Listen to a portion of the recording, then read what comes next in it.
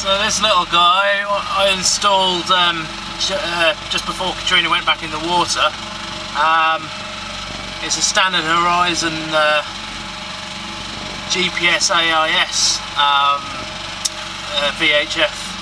There's no requirement for any additional aerials or cables or anything. It's the whole thing is inbuilt.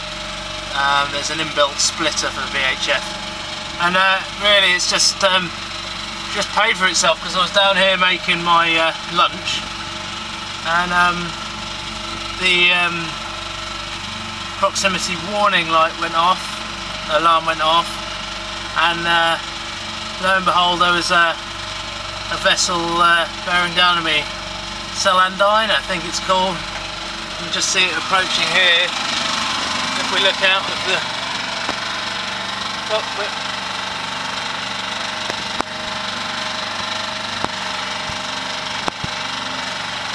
There it is.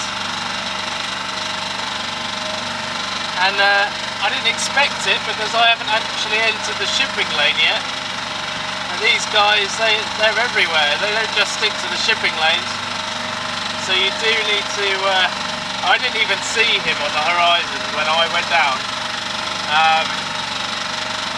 I mean, I'm sure he's got more instrumentation than me, but you can never be too careful.